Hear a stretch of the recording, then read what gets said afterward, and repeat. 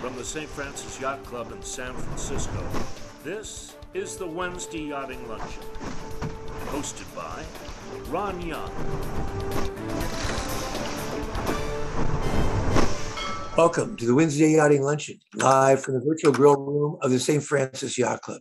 We hope that you and yours are safe, sheltering in place in a comfortable environment, and we look forward to welcoming you back in our beautiful yacht club just as soon as conditions permit. We were originally scheduled to give a talk today and hear from Jeff Cowen, the Public Information Officer for Tahoe Regional Planning Agency. They were going to give us a talk on when a boat sinks, who is looking out for a pristine Lake Tahoe. Many people realize that Lake Tahoe is 6,200 feet above sea level and one of the most pure, clear, and pristine lakes in the entire world. You can see down 75 feet in Lake Tahoe water. That's an amazingly beautiful, clear body of water. So welcome, Jeff Cowen. While we were originally going to talk to you about how you guys are keeping one of the most pristine lakes clean, we now, as time would have it, we're faced with a big emergency. The fires in Northern California have got soot, ash, and haze in the Bay Area, and you're even closer up in Tahoe. Show us some of the images of what's happening. Thank you so much, Ron, and everybody for having me. This is a real pleasure. I would give nothing more than to be with you in person as well, to get out of the smoke, to get out of the soot and the ash that's inundating the area. This is a new era in climate change for forest management in the Western United States. Mega fires are becoming more and more common, and those are really critical to talking about watershed restoration and forest health up here in Tahoe. As a lot of you guys know, the Dixie Fire is the largest fire in California's recorded history. It's just north of us, but it was also the first fire to span the Sierra Nevada. It jumped from one side of the Sierra Nevada mountain range over to the other. First fire in recorded history to do that. But then a few weeks later, the second fire to cross over the Sierra Nevada, the Caldor Fire, it erupted just down in Placerville, only about 45 minutes away from here. And that fire entered the Tahoe Basin about a week ago, and it's changed everything. We're all on edge. 22,000 people in the South Shore of the basin had to evacuate. And even today, as we speak, only about 67% of that fire is contained. A lot of people have been able to move back and come off evacuation status. But this is a 219,000 acre wildfire. It's got 3,300 personnel working on it right now. That's down from about 5,000 people that were working on it a few weeks ago when it entered the Tahoe Basin. That night when it came into the basin, it's just emotional to think about the neighborhoods that were threatened and the way the fire jumped right over neighborhoods that had fuel reduction projects and fuel reduction treatments that we have been working on for decades. Intense forest management that we've been able to conduct here in the Tahoe Basin allowed those firefighters to go into that neighborhood and to fight the fire head on. If we hadn't done defensible space and fuel reduction around that neighborhood, then they wouldn't have even sent firefighters in. It potentially would have just wiped out thousands of homes. Already, the Caldor Fire has claimed about 1,000 homes, but not in the Tahoe Basin. But these are surrounding communities around us that consider themselves to really for Tahoe to be in their backyard. These are folks who considered Lake Tahoe to be part of their home. So when we're talking about forest management in the Tahoe Basin, we are considering that this fire's impacts go well beyond what happened that night in Lake Tahoe when it came into the basin. Now, this was the first time ever that all of South Lake Tahoe has had to evacuate. This is a community of over 22,000 people. They were completely evacuated in about 5 hours, which is about how long the law enforcement and firefighters thought it would take. So they said that Tahoe dodged a big bullet. The environmental devastation that could have come from a catastrophic wildfire is really immeasurable because, as you mentioned, our lake is so clean and so pure and so clear. And famously, Mark Twain, a famous American author, visited Lake Tahoe, and he wrote how it felt like he was floating in a cloud when he was on a boat over the lake. And you could see a white dinner plate disappear at 100 feet of depth. So we've lost a little bit of that from development practices back in the 50s and 60s that my agency's been able to help curb and help manage better. But a catastrophic wildfire that could push soot, ash, and significant erosion from barren hillsides into the lake is extremely concerning for us. And so it's one of the forest management is one of the bigger things that we're working on.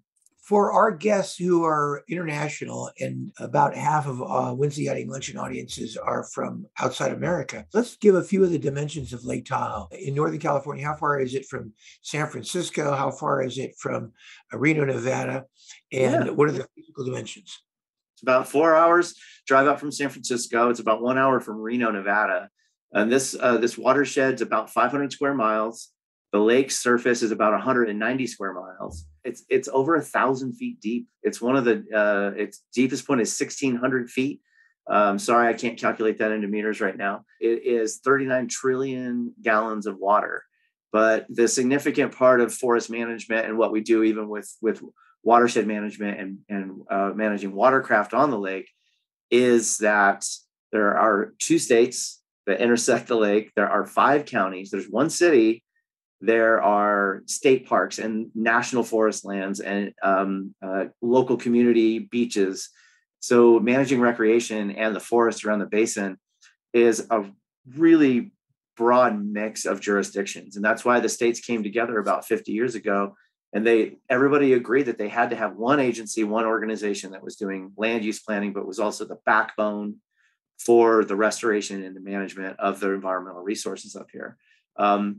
So this is really well known as a recreation spot, and boating is a big part of that. We're also managed, we have a lot of communities that are struggling. Housing in mountain resort towns like Tahoe is always challenging. And a lot of the residents who were evacuated, these are folks who are struggling just to make ends meet. They were kind of rusted out, older cars that were, heaving with belongings and possessions that were hurriedly packed, that were on their way out of here. So a lot of when we're talking about forest health and watershed management and restoration, we are considering community health as well. It's the communities that are impoverished and struggling. They can invest in environmental restoration. They can invest in themselves. So we do want to be cognizant of the fact that there are communities around the lake. There's about 45,000 private parcels around the lake, even though 85% of the land is in public ownership. That little 15% is there's a lot of impacts that can come from that. And there's a lot of work that needs to be done to kind of manage those areas. What's the population of Lake Tahoe year round, and what's the population seasonally? 55,000 year-round residents right now. And that's down significantly from the 1990s and the early 2000s, when there was over 70,000 people that lived here annually. Now, there's a lot of second homes and there's a lot of tourism. Now, I can't tell you on a daily rate what that jumps up to, but I can tell you that about 15 million visitors a year come into the Tahoe Basin. And increasingly, the population centers around the Lake Tahoe Bay outside of the region are growing. And then we are really well known for skiing. There's about 13 major ski resorts all around the Tahoe Basin. There's about 7 that are actually right on that are really close to the water and can see the lake. It's a beautiful location for skiing. So we do have some winter recreation. It pales in comparison to the summer recreation. The lake's, really crisp and clean and cold. It'll get up to the 60s in the summertime and maybe the 70s really close to shore in shallower areas. But interestingly, the average year-round temperature of the water is about 39 degrees. So we are a snow-fed high alpine lake. And where does the water exit from the lake, and where is it going next? It is so there's only 63 tributaries feed in and 1 outlet, which is the Truckee River. Truckee River flows west toward California, but then it hooks east right around the town of Truckee, and it goes all the way out into a massive sink in the Nevada desert called Pyramid Lake, or the Pyramid Lake Basin. So this was the native watershed for the Washoe and the Shoshone people of northern Nevada and the Sierras. And Pyramid Lake was really important culturally to them, and its connection to Tahoe, where they would come in the summers and they would fish and trap, and they would pick nuts and try and sustain themselves through the winter with what they caught up here. So now describe to me how you first began to hear about the fires and began to be aware of what was going to happen in Tahoe, what you guys could do to make sure people were safe. Wildfire has been a part of the Sierra Nevada for a really long time, but we had a wake-up call in 2007. It was called the Angora wildfire. This was a fire that was started by an illegal campfire. So the Caldor fire burning right now, it spared all the homes in the basin. But the Angora fire in 2007 wiped out 248 homes. And it was only 3,100 acres. So the fire we're looking at today is 216,000 acres. It's huge. It's a mega fire. But a 3,100 acre fire took out 250 homes in the basin in the south end. And that was a real wake up call for everyone in the basin. We can see what a catastrophic wildfire could do, not just to communities, but could impact the lake and water quality and recreation experience and scenic qualities of the basin that we're really famous for. So we formed the Tahoe Fire and Fuels team. This is a massive collaboration. I talked about the mix of jurisdictions and land ownership and land management in the basin. Those are really typically challenging in a lot of areas, but we've turned that jurisdiction and that collaboration and that partnership into a benefit, into a strength of ours. We reduced streamlined permitting processes between the two states and TRPA. We made defensible space and tree removal easier for property owners. We started looking at rules on how you could use tractors and heavy equipment in some of our sensitive stream zones to try and make it easier and faster to do fuel reduction projects in sensitive areas. But the collaboration really brought a lot more funding to the basin too. It's one of the benefits that we've had in Tahoe is that we're partnering so thoroughly and so well that we can cobble together funding from different sources. And it's been to great effect. Since 2007 in the basin, we've treated 67,000 acres. So these are halos around communities and neighborhoods. So they create what's called shaded fuel breaks. In firefighting terminology, the wildfire that's traveling quickly is a crown fire, and it goes up on the tops of the trees.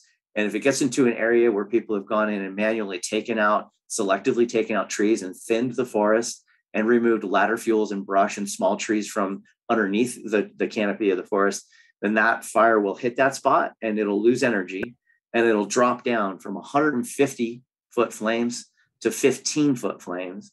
And that allows firefighters to go in again and directly fight the fire. And a lot of times the fire can put itself out and go around these neighborhoods and communities. So we've done 67,000 acres of those treatments, but there's been tens of thousands of defensible space projects done on private properties and homes. Again, this is to great effect, but climate change is pushing the limits of what we have done to this point and what megafires can do to destroy communities and destroy ecosystems like Lake Tahoe. So we created the Lake Tahoe Forest Action Plan. What the Forest Action Plan is doing right now is it's saying, okay, climate change is happening. What do we do to get ready? What do we do to prepare Tahoe's forests to become more resilient to the adapting changes in the weather, what time of year precipitation comes, what form precipitation comes in, and what's happening with the constantly raising heat and the drying forces of climate change. So the Forest Action Plan is saying that we need to start looking a lot further away from those wildland urban interfaces or away from community halos and go deep, deep, deep into the forest. Okay, on the left, for those who recognize it, that is the profile. That's the bird's eye view of Lake Tahoe. Tell us what the orange dots are around there, please. Those are fire ignitions. So these are ignitions that have happened between 2010 and 2017. So in just a 7-year period, over 350 wildfires ignited in the Tahoe Basin and were snuffed out so quickly that they didn't grow to more than a couple of acres. What's concerning, 80% of those were human caused. What's the traditional way they're caused by humans? Illegal campfires and then an irresponsible use of bonfires and barbecues and things like that. Sometimes, in dry grass beds, you can pull your car off to the side of the road when it's been driving for 4 hours from San Francisco, let's say, and the catalytic converter is so hot that you park on a dry weed and that'll start a fire. Chains hanging from trailers can drag out the roadway. This is specific to even boat trailers, can drag on the roadway and throw sparks into the grass on the side of the road. But honestly, for the most part, it's unauthorized campfires. And if a person saw a fire starting, I guess they'd call 911 right off the bat. Is that the right thing to do? Absolutely. 911. And then, if you can take action, take action. If you have a shovel around, start throwing some dirt on it. But for the most part, it's see something, say something is what we say in Tahoe all the time. If any of us sees a plume of smoke in our neighborhood or off in the wilderness somewhere, we all call 911 right away. And one of the things that the Forest Action Plan has helped us focus on investment in is technology like wildfire cameras set up all around the basin and all around the Sierra Nevada through partnerships with universities and cooperative extensions. And what these cameras can do is that they can actually use sort of face recognition and predictive technology, and can alert organizations and agencies and 911 officials even before some of us even see it. And describe the graphic on the right. That's another bird's eye view of Lake Tahoe. And talk about what the dark purple and the orange areas are, please. Well, every one of the shaded areas on the right over here is one of those initial fuel reduction treatments that I've talked about. And these, again, are halos around communities. So the colors are just different. Or were they done by the state? Were they done by the Forest Service? Were they done by private and local governments and landowners? And there's a lot of urban lots in Tahoe. This picture right here kind of shows you what we did in the 1960s and 70s to help protect Lake Tahoe from overdevelopment. Is that we went into and the government started buying up vacant lands and parcels that were in the middle of communities to reduce the development potential of the basin. And so now those are, becoming fire hazards if they're not managed, because they can get overgrown without regular either fire or regular thinning or having people around kind of developing parks in them. So that's a really big picture of what we've done. Now, since 2007, almost 100% of those urban lots in the neighborhoods have all had their initial treatment as well. So we've done a lot since 2007, working in partnership, but we know with climate change that we need to do a lot more, and that those are just initial treatments. So we're looking to the future at more investment and a much more intense management of the hinterland, let's call it, the backcountry areas that are further away. Megafires, if they happen in the basin, and one could easily happen again this year, we're not out of fire season. The incredibly dry and warm conditions that are in the Sierra Nevada and here in Tahoe right now are going to continue even as they begin to extinguish the Caldor fire. So we're ramping things up as quickly as possible, but we know that we need more support and more investment. And I'll just kind of throw this up and let you ask you a question, and we can get to that in a minute. Homeowners who have a place in Tahoe and they want to contribute to prevention of these massive fires, are you encouraging them to call you guys, call the Tahoe Regional Planning Agency, and learn what they can do with their own property and how they would thin the underbrush? What would you like homeowners to do? Yeah, defensible space is something that we encourage, and every property owner in the basin should do. There's a lot that can be done without a permit. There are some permitting requirements in Tahoe, but we've expanded that to be so that you can remove a tree 14 inches in diameter at about chest height without a permit. That's a lot of the problem trees that are on neighborhoods, but get a defensible space inspection from your fire district, and then you don't need any permits. They'll come in, they'll mark any hazard trees. They'll look up at the canopy and they'll see what is the separation of canopy between the trees. And we've authorized them to do any tree removal necessary. So there's a lot you can do without a permit, but we do require no pine needles on the ground within 5 feet of structures. And then 30 feet away from structures is what we call the lean, clean, and green zone. That's where the vegetation needs to be healthy, green, nothing dead, nothing dry, and nothing really tall ladder fuels, 15-foot trees and bushes that could actually guide fire up into a tree. So these are all things that we've supported and for a long time. Wood shake roofs. A lot of second homes in Tahoe are kind of historic family cabins. And back in the day, the wood shake roof was rustic. It was inexpensive. And a lot of people are kind of holding on to those because of the look and the feel of them. Incredibly dangerous roofs. Class A roofs today are composite tar tile or metal roofs. And metal roofs, are also pretty attractive, and they work well in snow conditions. Those are a little bit expensive. I mean, those, a lot of the stuff that we're talking about with defensible space, not cheap. So make a plan for how you're going to get your defensible space done, and stick to it and get it done, and keep making those investments to make your property safer. Again, local fire protection district is going to give you a free defensible space evaluation, and you can do all of that work with no permits, no hassles at all. And you can rake up pine needles. There's kind of legend, lore, and myth in the Tahoe Basin that TRPA and or water quality agencies required people to keep pine needles on the ground next to their house.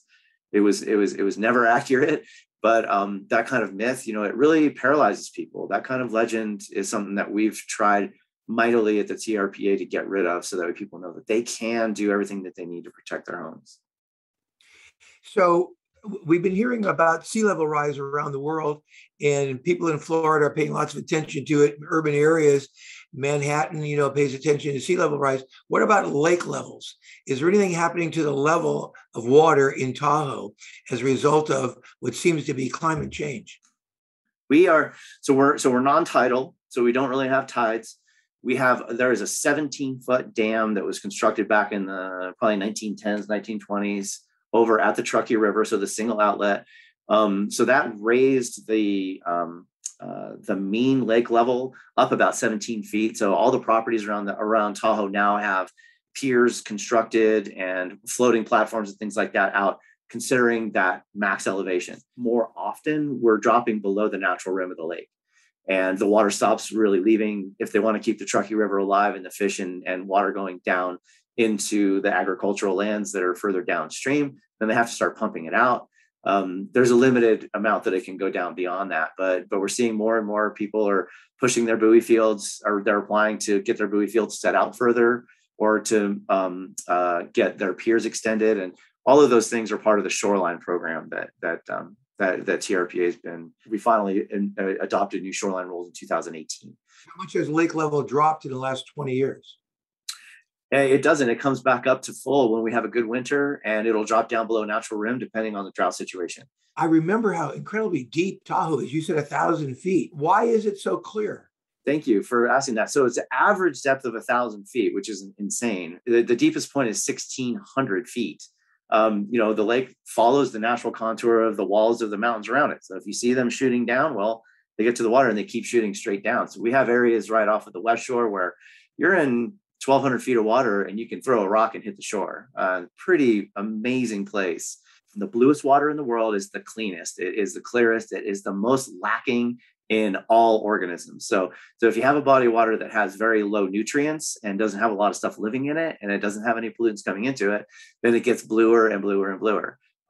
So that's why we are so blue, is because we are crazy science word I'm going to throw out for the geeks is ultra oligotrophic. Oligotrophic means that it got very little nutrients and it's incredibly clear and clean and pure, but also ultra oligotrophic takes us to the next level of that.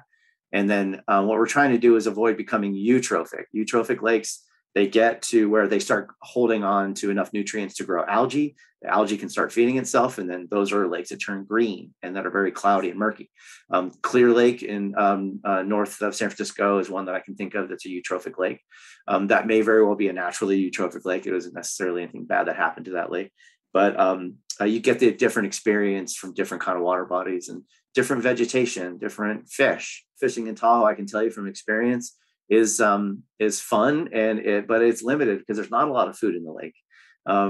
So the fish only get up to about 20 pounds or so, and most of the fish are around 2 pounds. So that's the kind of the story of how blue, why blue, but I also want to kind of touch on Emerald Bay. So this right here is Emerald Bay, and it's only about 2 miles long. There's a little boat camp right over here that you can actually, if you can get a booking for it, you camp on the shoreline in a tent and you keep your boat right there. And of course, people are allowed to anchor up behind this picture over on the western end of you can anchor up and you can camp in there. It's a really ideal spot. It is in the southwest corner of the lake, very popular, lots of public lands, not a lot of development around there, but this is the mouth of the Emerald Bay, and yellow and blue makes green. So we have incredibly blue water. We have yellow sand. So where the water is shallow enough for the sun to penetrate and to combine those two, we get really bright, really greens. So Emerald Bay was named Emerald Bay because of this stretch right here at the inlet is bright, bright, bright greens. Very, very, very pretty. So talk about the age of Lake Tahoe. Millions of years old. I can't tell you off the top of my head. I can tell you that it's one of the few lakes in the Sierra Nevada, that was not dammed, that was not formed by being manipulated, right? The Sierra Nevada is a batholith. It's a giant piece of granite. It raised up out of the Earth's crust, and part of it split and fell away. And that fall away happened right here in Tahoe. The entire west shore is an escarpment. And then the east shore is the part that fell away. So this was a valley for millennia. Who knows how long? I can't even tell you. And the river actually left out at North Shore around like the middle of the North Shore is a place called Kings Beach. that's where the valley exited out, and it still went out to the sink in the Nevada desert. So the lakes had a long history, but I think that the first residents, the first inhabitants were about 9,000 years ago, and that was the native Washoe tribe. Talk about the projection for the air clearing up, how we look ahead. What we're doing is we're trying to prepare, and California is trying to prepare for a future of climate change and forest health that smoky conditions may become more and more and more normal as we get into drier conditions and drier forests. So we've had, incredibly smoky periods last year. Those amazing wildfires through the August complex and other massive blazes in Southern California that brought smoke into the basin for months. And then the Caldor fire and the Tamarack fire, which was just to the south of us earlier this year, those brought enormous amounts of smoke into the basin. Fire season in Northern Nevada and Northern California, rather, kind of like starts to peter out around October. And then it picks up in Southern California and gets even heavier down there.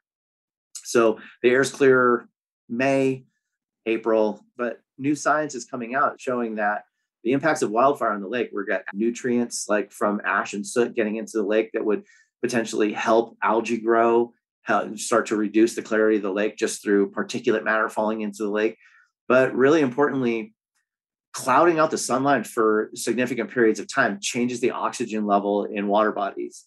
And when the oxygen level changes, then a lot of the microorganisms and invertebrates start to wean off and die, and their populations are reduced. Now, those are important to lake clarity because a lot of those microorganisms do eat algae and small particulates that help cloud the lake. So we're still studying it. There's a lot to study about the Caldor fire that's burning right now, and about those fuel reduction treatments and how they worked, and defensible space, how it worked, but also studying more about wildfire impacts on our ecosystem. We know that any erosion and ash going into the lake could hurt the lake. We've been developing watershed restoration and marsh and stream environment zone restoration projects for 50 years in Tahoe, specifically to try and clean the water before it gets into the lake, to try and restore and maintain that historic clarity. But there's a lot more to do. The future's changing, and we just are going to adapt. So the yachting luncheon is always interested in yachting activity, of course. Can you describe yachting activity? Do you have any sense about how many boats are on Tahoe and how many are power versus sail? Yeah, so we get about 15,000 unique boats launch every year. We have somewhere around, I think, 4,000 buoys, slips, and piers that can hold boats around the lake. There is a peak to it, right? Like how many boats can get to every single ramp, launch, and marina around the lake and get launched in a day. So there is a limit to it. Yachting, and specifically sailing on the lake, is less popular than you would think. And it is because of the nature of our winds up here. We don't have steady, constant winds. They fluctuate a lot and they change direction really rapidly. So there are yacht clubs around the lake, and there are sailing regattas and kind of beer can races, they call them, down on South Shore, that happen with sailing. But we're not a mecca for sailing. More and more, it's a clean, pure body of water. It's very refreshing and beautiful in the summertime. So as temperatures rise, we are becoming more popular for summer boating. But a lot of people don't want to haul their boat up here. And we have a massive threat of aquatic invasive species that we have watercraft inspections, mandatory watercraft inspections. There's a limit to how many boat rental concessions are on the lake because there's a cap on the number of buoys. There's a cap on the number of slips and piers. And that's part of our 2018 shoreline plan. How many buoys and how many slips? You're challenging me here. I was ready to talk about the number of new buoys that can be allowed. We're allowing 3,300 new additional buoys over the next 20, 30 years. And like a slow growth, we have an allocation system letting maybe like 100 a year, 6 piers a year can be built. Additional piers can be built. And I think there's about 172 piers. And there's around 7,000 buoys right now. So we're looking at a potential for 10,000 buoys. And then slips, because we've capped, there's no new marina construction, but I think there's about 200 or 300 slips in the region. Most of those are in what's called the Tahoe Keys. The Tahoe Keys was a land development that cut out a marsh in the South Shore. It was the largest marsh in the Sierra Nevada. And, the environmental impacts of that development were severe. But we are working with the homeowners in there to try and mitigate aquatic invasive weeds that have taken hold in there. And developments like that are limited. So we won't be seeing any more marinas being created, but we are allowing a few more hundred slips to be added where marinas can expand within their existing footprint. You mentioned shifting winds on Tahoe. I've sailed in Tahoe, and that's part of what happens on lakes. And that's actually, it makes for good sailors. If the wind direction keeps changing, people have to keep trimming their sails, and your trim cycle, is shortened, and that makes you a better sailor. And that's the same in lakes, in Lake Garda, in lakes in Georgia, Atlanta, lakes in the Midwest.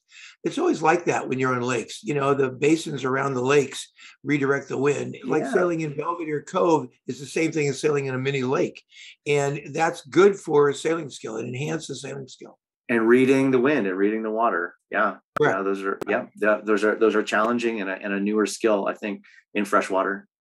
Also, I had a powerboat in Tahoe for a while, and I love the classic boats that you have, the classic motorboats. Incredibly beautiful. Several collections. I have some buddies with collections, and Tahoe has got some great collections. Boats fare better up here, than if you have a vintage boat that you've put a lot of money into restoration on and you want to protect it, then you want it to be in a really clear, pristine environment and body of water. So yes, you're absolutely right. A lot of those vintage boats are a part of Tahoe and a part of our history. But I should probably kind of mention it because we've been talking about the limit on piers and boats and things like that. And I think that that's not really something that a lot of other water bodies talk about. So I wanted to kind of explain the reasons why. Lake Tahoe is an outstanding national resource water body. This is a status that's bestowed upon water bodies by the US EPA. And with that non-degradation standard, we have to measure pollutants and we set a threshold for pollutants, and motorized watercrafts provide pollutants. So when we talk about increasing the increasing boating capacity and boating on Lake Tahoe, we're all for it. Boating is a really important part of our economy and our culture and the history, and we're all for it. But if it does provide impacts to water quality and to pollutants and to the pollutant load in the lake, then we need to look at mitigating that. And so the first step that we took was actually in the 1990s.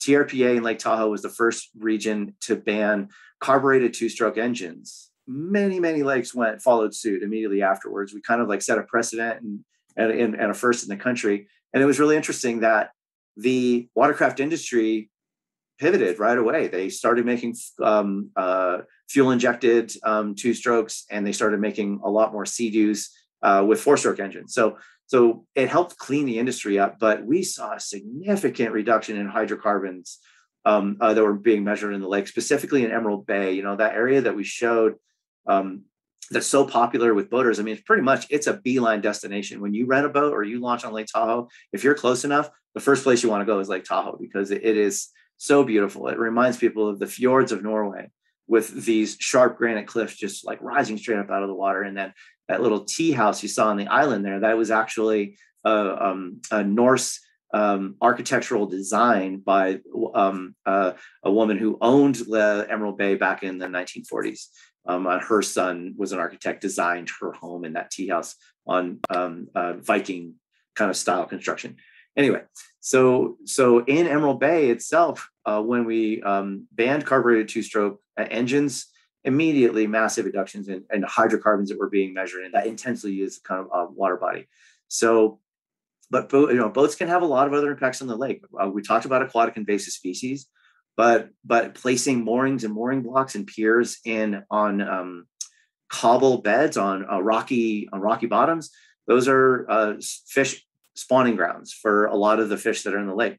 So we need to be sure that we're not impacting those. And marinas can dredge, and they have to dredge every year. And if marinas have to dredge every year, then they're causing silt buildup and clouding of the lake and sediment moving. And then those littoral drift patterns can be changed by piers that will change the shape of the shoreline, and it'll change, again, fish habitat zones, and recreation can change from if you start to lose beach, because if beach replenishment isn't happening as piers are being built and breakwaters are being built around the lake. So I just wanted to say that we don't limit boating to limit the number of people that are on the lake. But we do have to make sure that that the lake's protected. So sand is created by eons of waves up on beaches. How do you get sand in Tahoe? It's granite, and it's very soft granite, and it's decomposed granite.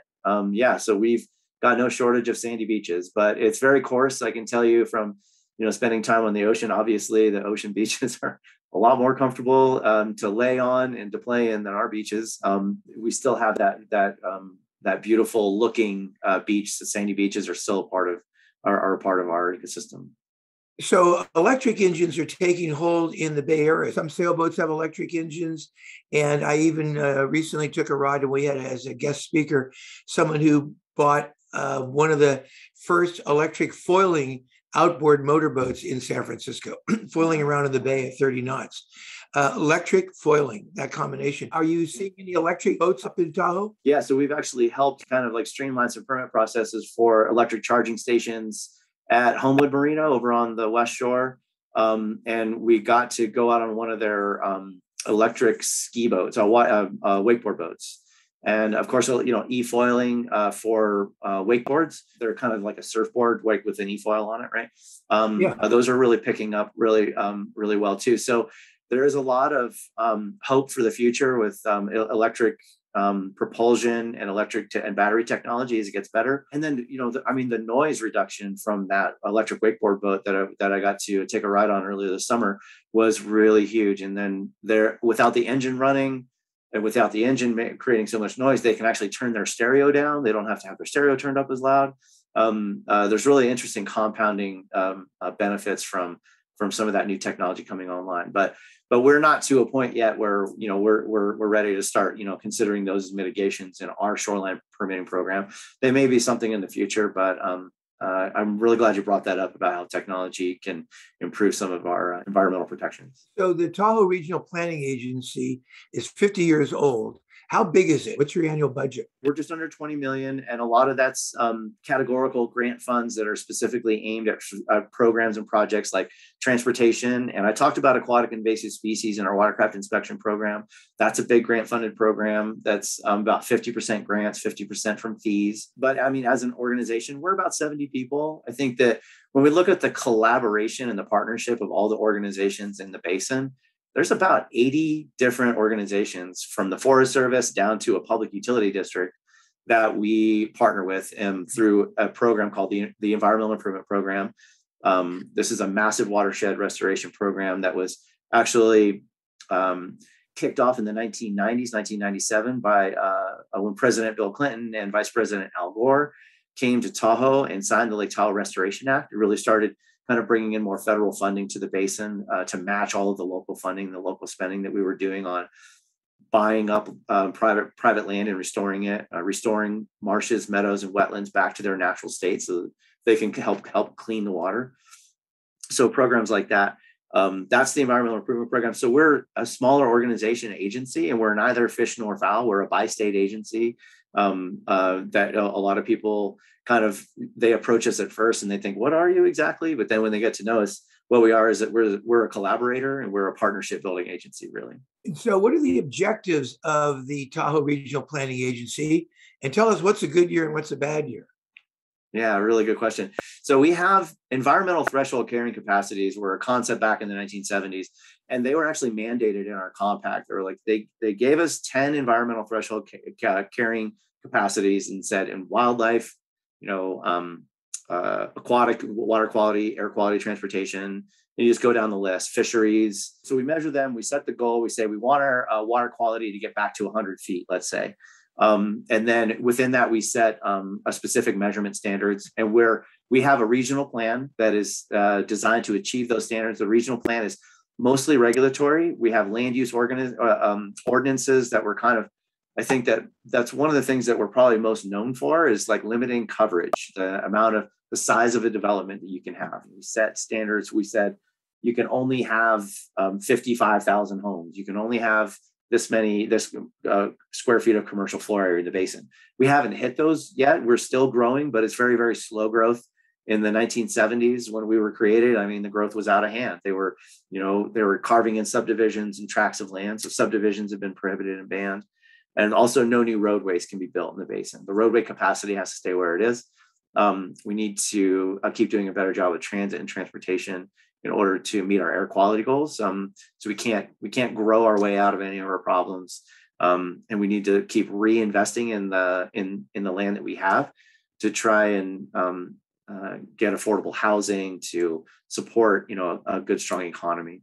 So given your sort of environmental objectives, what would a good year look like?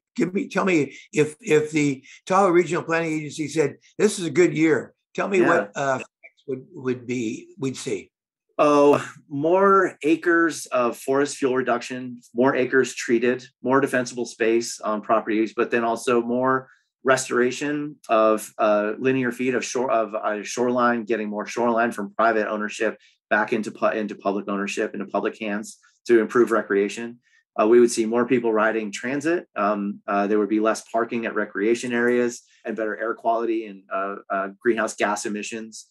We would see older homes being upgraded and updated to newer standards where they're more efficient for heat and they're creating a smaller carbon footprint, but they're also doing erosion control. They're actually doing water quality protections at the parcel level, controlling erosion and sediment off of their paved surfaces. We would love to see improvements in water clarity. So to see that water clarity number go from 70 feet to 75 feet to 80 feet, those would be really good years for the basin. But with weather patterns and precipitation fluctuations, we actually have had really good years in the last 20 years. We've seen the average clarity get down to 80 feet. And even in wintertime, when there's very few nutrients coming into the lake, we can see the water clarity get down to 100 feet.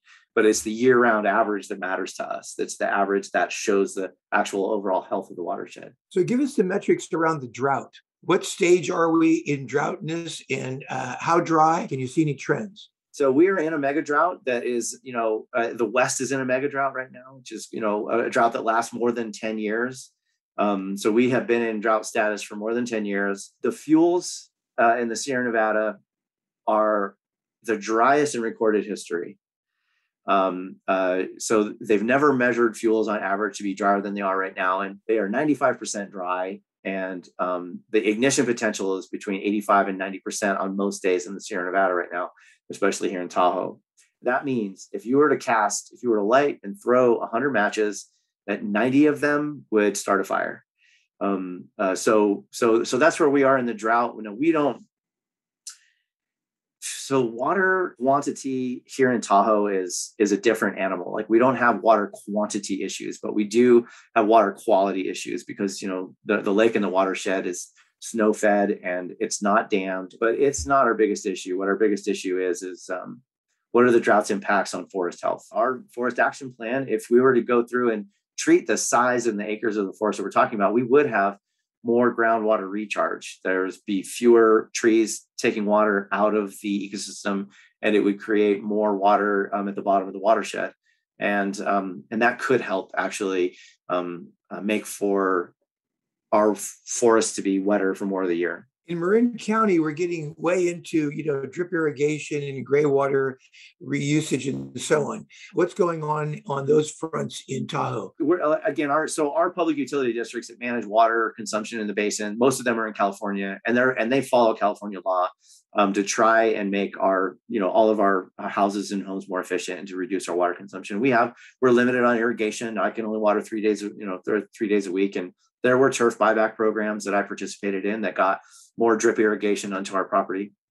But because of that outstanding national resource water designation and a zero water degradation standard for the basin, then we are not talking about gray water reuse because of the amount of nutrients that are in that stuff and the potential for spillage that exists with it. So, but we also have the Porter-Cologne Act. The Porter-Cologne Act in California required that all effluent in the basin get transported out of the basin. So we don't treat any of our own effluent, gray water or black water in the basin here. It all gets treated initially and it gets pumped out over Luther Pass to the south and into Alpine County, and it goes to farms in the Walker River drainage. So that was, again, and then the Nevada side of the lake, they have a very similar legislation that requires them to have zero wastewater treatment maintained in the basin. So all of our effluent is transported out of the basin. And again, because of the high level of nutrients, because of what was happening in the basin with nutrient loading in the 1960s and more algae growth and more nutrients entering the lake. So we are a little bit different in that way. So you got 70 folks, diligent folks in the Tahoe Regional Planning Agency. Give us the org structure and tell us what are the groups of people?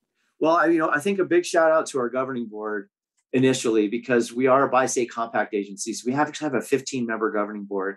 Now, 14 of those are 14 of those are voting members. The 15th is a presidential appointee. That's a non-voting, that's advisory. But it's split down the middle. There's 7 from Nevada and 7 from California, and local jurisdictions. Each of the counties, they appoint someone from their county supervisor or city council. And then the states have senatorial, have legislative appointees and gubernatorial appointees. So we have a really great mix of leaders and decision makers on our governing board that just provide the right perspective. It's not just local people making the decisions. It's not just state. It's not just federal people making the decisions. It's back to that collaborative and partnership model. So we have only one lawyer. We have about 3 compliance inspectors for the whole basin. So we partner up with local jurisdictions to do a lot of our site inspections. And we have a lot of GIS people, geographic information systems. So these are folks who basically work with digital maps and digital mapping. They take satellite, radar, and LiDAR data, light imaging data, and they'll create overlays and they'll share that with our partners to help fuel reduction projects, to water quality projects, stream restoration projects, things like that. So we have a lot of GIS and technical side of folks, and we have permitting folks, people who are writing the permits for property owners to do construction for big construction projects, for even watershed restoration projects come under a permit, and forest health comes under a permit as well. Community, and then the rest is the administrative side. So thank you very much, Jeff, for giving us an overview of the Tahoe Regional Planning Agency. You guys are diligently working to keep one of the purest, cleanest lakes in the world, beautiful and pristine. And thanks for telling us how you're mitigating the pending danger caused by the fires that have been going on in Northern California. Every time I go to Tahoe, I'm blown away by how beautiful it is. Great to know that you got a force of 70 trying to keep the lake famously beautiful. Yeah, I really appreciate you taking the time, Ron. Have a good one.